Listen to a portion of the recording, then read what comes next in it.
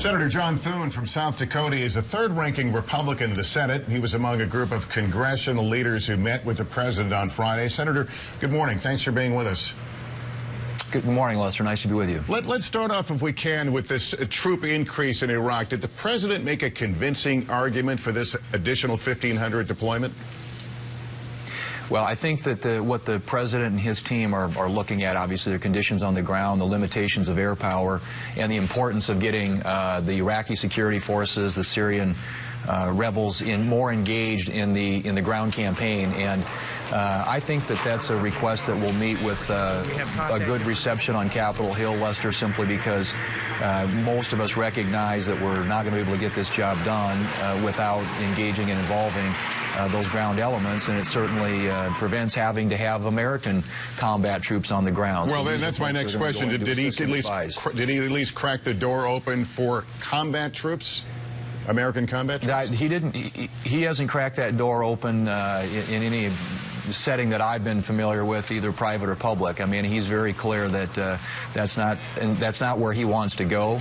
And I think the effort to get the Iraqi security forces, which frankly we've done a lot of work on before, and fortunately the new government over there sort of let that training effort go by the wayside, really is something I think that can be helpful in terms of trying to push ISIS back out of Iraq and Syria and really isolate them. Well, let's talk about this meeting that you were a part of, the president meeting with congressional leaders. I know you had expressed some thoughts that maybe this was about optics, some stagecraft here.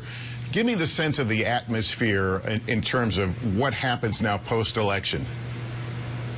Well, it's always a little bit about optics, as you know, in Washington. But obviously, I appreciate the fact that the president was reaching out to Senate and House Republicans and Democrats. It was a bipartisan meeting, but I think he wants to try and create the conditions that are in a foundation of trust in order for us to get some things done. And so I'm encouraged by that. Also, though, I would say at the same time, the message that we delivered to him was that it's going to make that very difficult if, in fact, he continues down this path of executive action. He's used that on a number of issues already, big issues, and we think that's going to make it complicated to create a record of accomplishment on Capitol Hill legislatively if the president continues down the path of executive action. So it was a good spirit and frank discussion, which I think was beneficial both for us and hopefully for the president. He sort of heard where Republicans on Capitol Hill are coming from, but I hope we can create a foundation to actually get some things done. I think that's what the American people want to see. Well, let's talk about the American people. I think if there's any message that came out of this election, people really want you guys to get it together and play nicely together.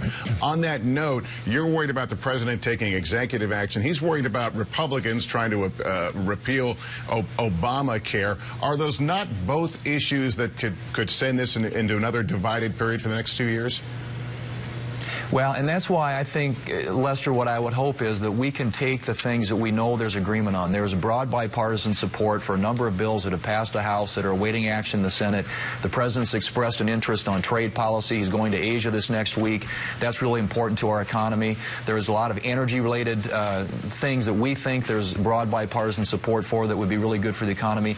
So if you're focused on jobs and the economy, which is where we think we ought to be focused, I think there's some common ground there.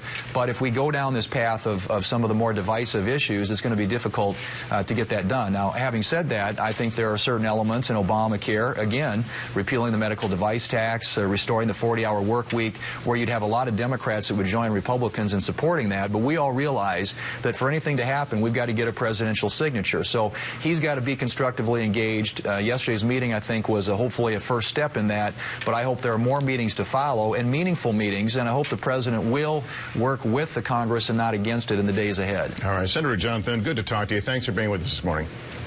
Thanks, Lester. Nice to be with you. Okay.